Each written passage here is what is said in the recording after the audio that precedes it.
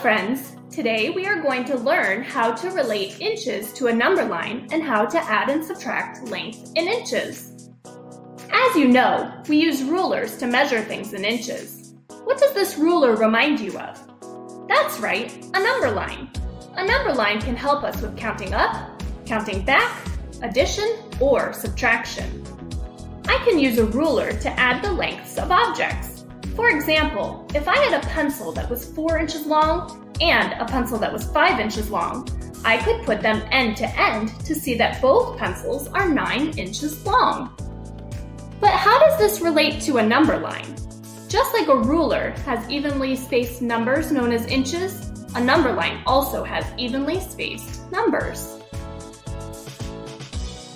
Let's talk about how we could use a number line when solving word problems that involve length.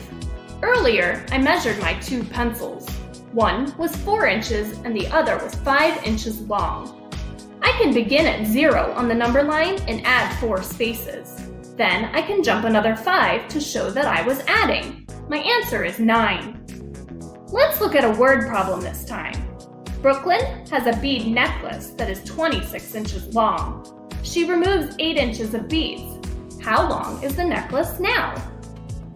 I know that this is a subtraction problem because Brooklyn started with 26 inches and removed 8 inches of beads. Let's solve it by using part of a yardstick.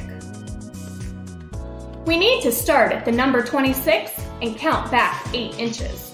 We count backwards to show we are subtracting. Let's start here. Count with me. 1, 2, 3, 4, 5, 6, 7, 8. I can see that we subtracted 8 and the answer is 18.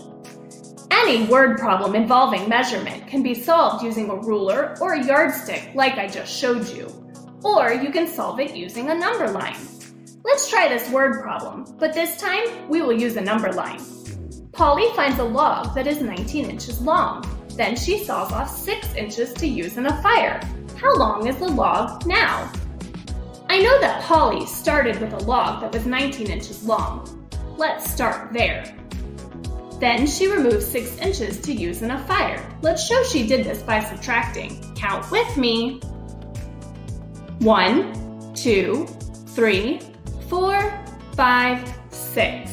Yes, she has 13 inches left. As you can see, using a number line, ruler, or a yardstick helps you to solve word problems that involve measurement.